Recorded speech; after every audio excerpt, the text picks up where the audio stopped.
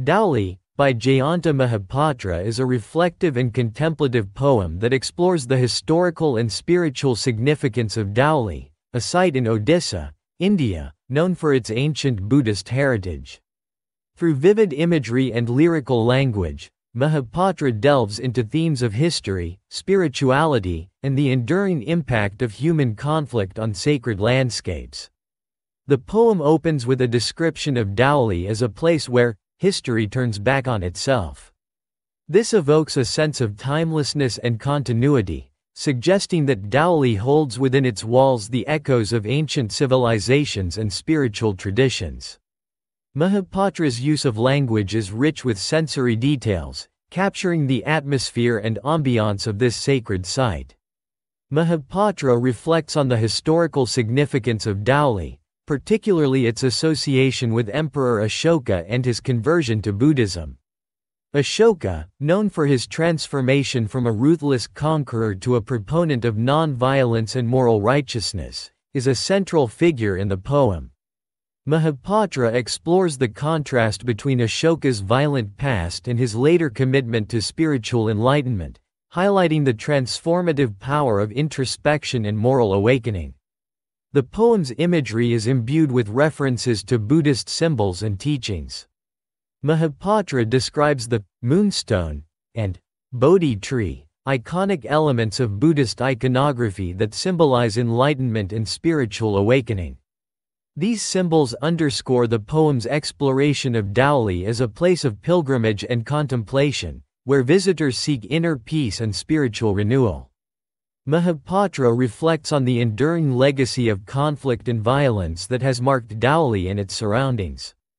He alludes to the Kalinga War, a historical battle fought in the region that profoundly impacted Ashoka's worldview. The scars of this ancient conflict linger in the landscape, serving as a reminder of the destructive consequences of human ambition and aggression. The poet's language is infused with a sense of reverence and awe for Dhauli's natural beauty and spiritual significance. He describes the green stupas and white blossoms, painting a picture of tranquility and serenity that contrasts with the tumultuous history of the site. This juxtaposition underscores the poem's exploration of Dhauli as a place where the past and present converge in a timeless continuum.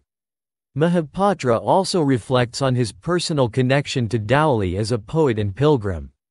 He describes the emotional impact of visiting such a sacred site, where history and spirituality intersect.